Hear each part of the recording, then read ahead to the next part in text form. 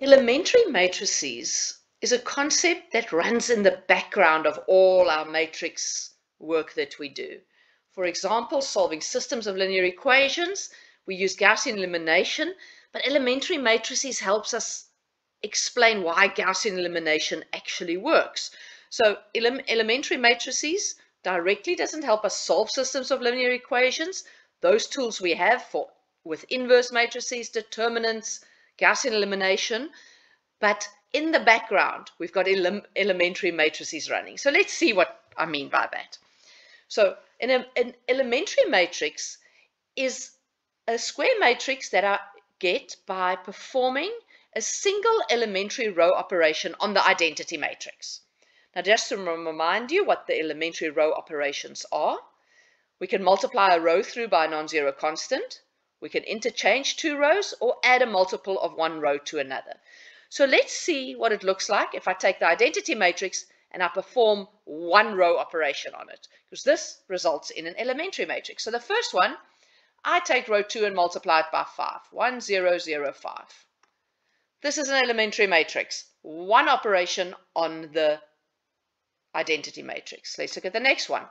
Row 2 plus minus 3 ones times row 1. So row 1 stays the same, row 3 stays the same, but I take row 2 and add minus 3 times row 1. So it's minus 3, 1, 0. Another elementary matrix. Let's see what happens if I interchange two rows. Here I swap row 2 and 4. So row 1 stays the same, row 2 becomes row 4. Row 3 stays the same, and row 4 becomes row 2. So these are just examples of elementary matrices. We get them by performing a row operation on the identity matrix. Now, if I perform a row operation on any matrix, that is the same as actually multiplying that matrix with the elementary matrix. So rather than doing a row operation, we can do a matrix multiplication. So just note, a row operation is easier to perform, but this explains what the row operation actually is in terms of matrices. So let's take a look. I've got a matrix B here. If I take this matrix B and I do some row operations on it, and we're going to do very specific row operations, we're going to do Gaussian elimination. We want to get to the identity matrix, but we'll get there eventually. But let's take a look. If I take matrix B and I take row 1 and multiply it by a half, then I get 1 minus 2, 6 minus 8. So let us say the elementary matrix E1 is the matrix I get if I perform the same operation on the identity matrix. So take the identity matrix, multiply row 1 by a half, and we're working in 2 by 2, so it'll be 2 by 2. So row 1 I multiply by a half of the identity. This is my elementary matrix. So what we are saying, if you take this elementary matrix E1 times B, a half, 0, 0, 1, multiply it with B, 2 minus 4, 6 minus 8. Then I get the matrix that's the result of this row operation. So a half times 2 gives me 1, 0, minus 2, 0, 0, 6, 0, minus 8. So there we can see. So the row operation I perform on B is exactly the same as multiplying B with the elementary matrix. And we're going to use this, but I'm not going to show this for every row operation. But let's keep going. Let's do another row operation on B. Gaussian elimination, I want a 0 there. So I'm taking row 2 and adding minus 6 times row 1 to it. So what happens? 1 minus 2, 0. Now minus 2 times minus 6 is 12. 12 plus 8. Minus 8 gives me 4. All right. So what would that elementary matrix, let's say that is E2. If I perform E2 on the identity, or if I perform this row operation on the identity matrix, take row 2 and add minus 6 times row 1 to it on I2. So row 1 stays the same. Now row 2, I'm adding minus 6 times row 1, so it's minus 6 times 1. Remember, to find E2, I do the row operation on the identity matrix I2. Okay. I would like a leading 1 now in this position, so we take row 2 and multiply it by a quarter. So we get 1 minus 2, that stays the same, 0, 1. I've multiplied row 2 by a quarter. So what would the corresponding elementary matrix be? And you'll see shortly why we go through all of these. So take the identity matrix, multiply row 2 by a quarter. I've got 1, 0, 0, a quarter. All right. And then our last step is to get a 0 up there. So we take row 1 and add 2 times row 2 to it. And I get 1, 0, 0, 1. So what would that elementary matrix E4 be? I'm going to just make some space here.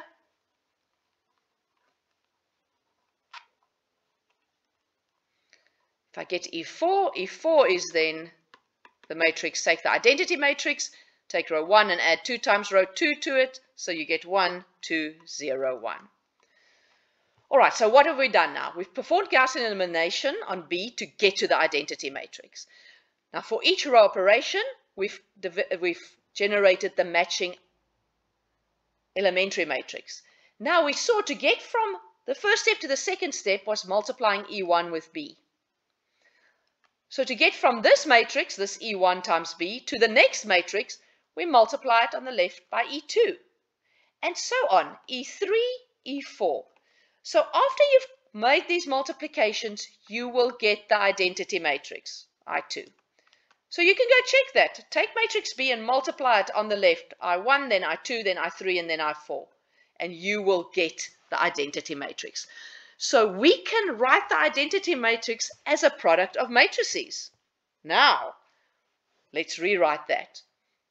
With all these elementary matrices, we've now seen that E4, E3, E2, E1b gives me In. Now, what order is important? Sometimes they can commute, but not always. So we just stick to the process. We first multiplied E1 was the first thing we did, so we multiply B with E1 first, then E2, then E3, then E4. But now we see this equation. I've got something times B gives me the identity. That means that whatever I have there is B inverse, because you need to know inverses before looking at this section. So hopefully you're aware of what an inverse matrix is. So this is just B inverse, because I know B inverse times B is the identity matrix, and the inverse is unique. So I can write B inverse as a product of elementary matrices, E4, E3, E2, and E1. And if you remember, how did we find the inverse of a matrix? We took a matrix, augmented with the identity matrix, performed Gaussian elimination on it, and when the identity was on the left, what was on the right was the inverse. And you can see here now, because the inverse I get with all those row operations, one at a time. So that is the inverse of my matrix. So we can use elementary matrices to find that inverse of a matrix. All right, now the next step. Every elementary matrix is invertible. And the inverse is also an elementary matrix. So we're saying if I've got an elementary matrix, I can find the inverse of that matrix. So let's take a look at these same elementary matrices we have and to find the inverses of them. Now, remember I found E1 by taking row 1 of the identity and multiplying it by a half. So to get the inverse of E1, we're going to do, let's say the opposite thing. We're going to take the identity and multiply the first row with 2. And that's the inverse of E1. Now, you know how to find inverses of matrices. You can go through the process. You can use the shortcut for a 2 by 2 to find the inverse. You can multiply these two to see you get to the identity. But that is what E1's inverse is going to look like. All right, so let's see what E2's inverse is going to look like. Well, for E2, we took row 2 and add minus 6 times row 1 to it. So the inverse operation will be to take row 2 and add 6 times row 1 to it. So the inverse is then just 1061. And again, go check it. Check that that is the inverse of E2. E3, I took row 2 and multiplied by a quarter. So the inverse operation will be to take row 2 and multiply it by 4. And that's the inverse elementary matrix. And then E4 was again adding a multiple of a row to another one. We added 2 times row 2 to row 1. So the inverse operation would be adding -2 times row 2 to row 1. And there we go. Those are the inverses of the elementary matrices.